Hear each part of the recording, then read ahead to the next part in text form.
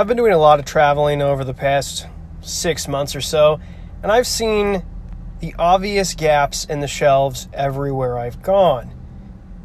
Cereal aisle is picked over, water picked over.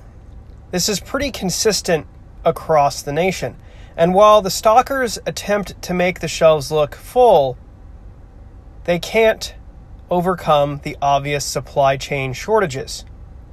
Now, of course, we can attempt to blame stuff from last year still, but that's just simply not the case.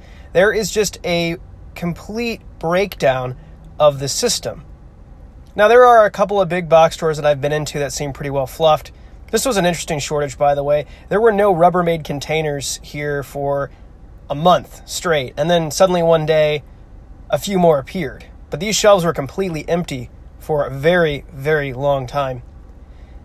Soda, for some reason, seems to be pretty well stocked, though. We know they discontinued some of their brands due to shortages with the packing materials.